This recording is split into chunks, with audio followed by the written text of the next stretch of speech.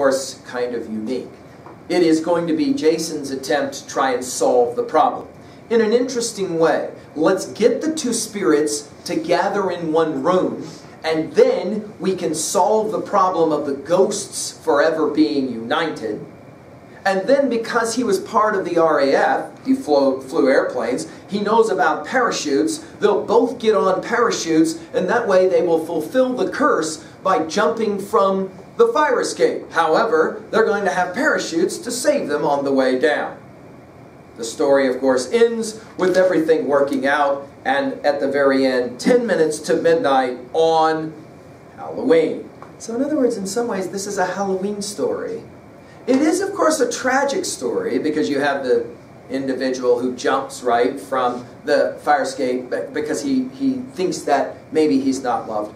But in the end, it is a love story, isn't it? About a guy and a girl. All right, let's jump quickly now to 2A and talk themes, messages. Well, you could obviously you can write down several. Let's list at least a couple here. One, obviously, this idea that love, even in death, is still a powerful force.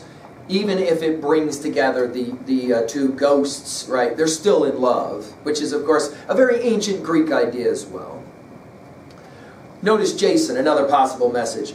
He's not too worried about death, is he? He's far more interested in making sure he gets the girl. That is to say, we'll solve this problem, we'll figure it out. A third possible message is, even if it's challenging, lovers find ways to figure it out, against all odds, we might say.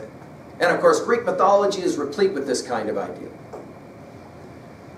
At 2B, well, notice that we started with plot, so let's finish with plot, right? Of course, you have a very interesting idea. How about if I ask you this, though? What is, in your estimation, the central conflict of this text? The struggle. Watch this. Do you find this a conflict that is internal, character versus self? Do you find this a conflict of character versus character, external, character versus a force of nature, or character versus an idea? Different readers have understood this in different ways. For example, notice, Jason has to overcome his fear to go back into that building. Twice. Character versus self. Some people like to be focused very much on character versus character. Jason and his girl against the ghosts, figuring out, right? Some have seen this as character versus nature. The force of nature, that is to say, these ghosts, which they're not actually physically there, are they, right? Okay. Then, of course, we have character versus the idea or society, the notion of love, and whether, in fact, one should believe in that idea or not.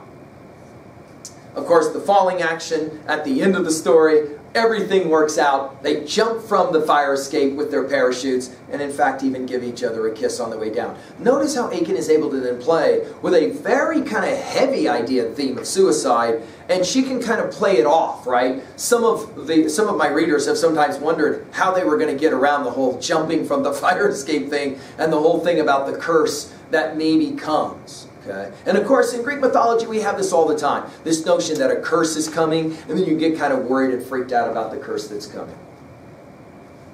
Let's jump now to level 3A. So what is for you a similar kind of text? What is your favorite scary story, we might say? What is your favorite ghost story? Do you have a favorite ghost story? Let me ask you this. What is your favorite story about love? That is to say, in the end, the lovers figure it out, even though they have to go through lots and lots of challenges to try and get there. I've mentioned already Ovid's classic Pyramus Thisbe as an example, right, of the tragedy, and of course, Romeo and Juliet. We'll come back when we study Romeo and Juliet to take a look at this story again from a different perspective. Finally, at 3B, what are your thoughts about love? And what are your thoughts about love overcoming obstacles? Do you buy that notion at all? We'll ask later in other texts that we study, do you make a distinction between love and lust? Or are they fundamentally the same thing to you? And then how about this one? Jot this one down. Do you believe in ghosts? Do you believe in the idea that old buildings and old houses, of course, why is it that it's usually old stuff, can be haunted, right? So for example, a group of students told me on a Monday once, over the weekend they had done something crazy.